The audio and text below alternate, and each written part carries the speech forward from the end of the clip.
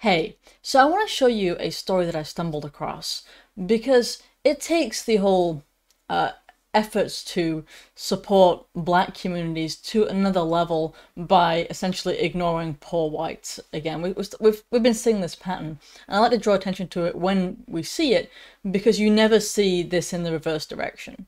I have never seen any ad anywhere that says poor white kids only, for example, or something effectively that way. But in fact, you do see articles like this one, and this is in Greensboro, North Carolina. It says Triad Dental Office works to serve black and brown communities regardless of income. Now, at first I wasn't sure, like, when they say regardless of income, is it just a bad writer who means that they're unable to pay, and so it's kind of like trying to imply that, or do they really mean regardless of where the black and brown people lay on the economic ladder?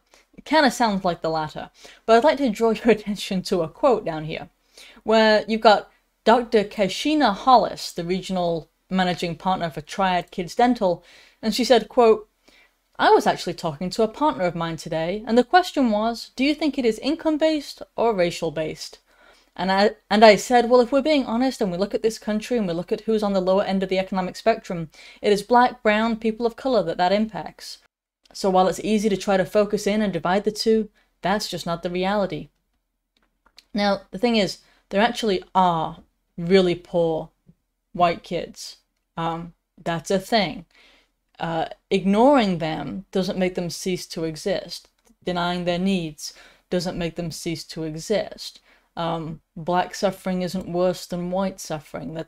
And that's the sort of implication. But again, this kind of prioritization you don't see in the reverse direction. When we're told this is a white supremacist society that we live in that is designed to give benefits to white people, but by and large what you actually see is the reverse. And so the people who are poor within racial groups such as whites and Asians, they in many cases actually suffer worse because the programs that exist supposedly to help the poor are no longer just to help the poor, and really haven't been for some time in a lot of these systems, but are instead to help the poor only as they exist within a certain racial bracket, which is not those, right? And so in the areas of in some cases, medical assistance, certainly in housing and in college applications, you see over and over again that race is a huge issue, and it's to prioritize non-whites and non-Asians.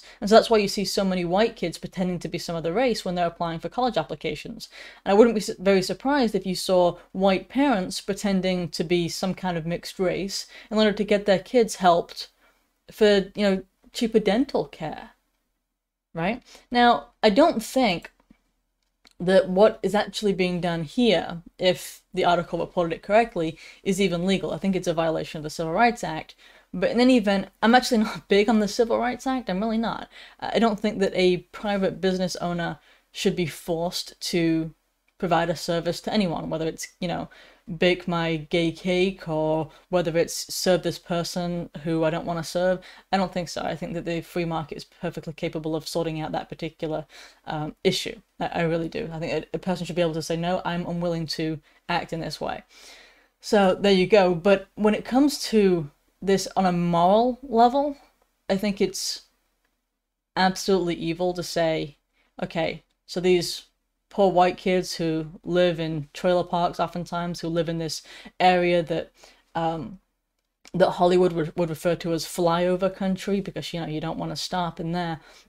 Those kids exist and their suffering is real, and incredibly increasingly they are marginalized, they are ignored. You don't see Hollywood movies made about them. You don't see any sort of schemes created that are directed to them. You only see schemes directed to other racial groups, and it's absolutely wrong, and I think it's increasing.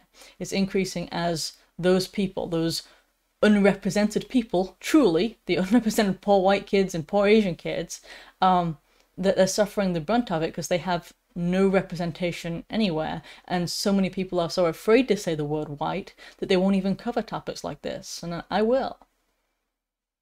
Hey, you're still here! Don't forget to give the video a like, subscribe if you haven't already, and share it with your friends. I've also got links in the description as to how you can help support my work. Thank you so much!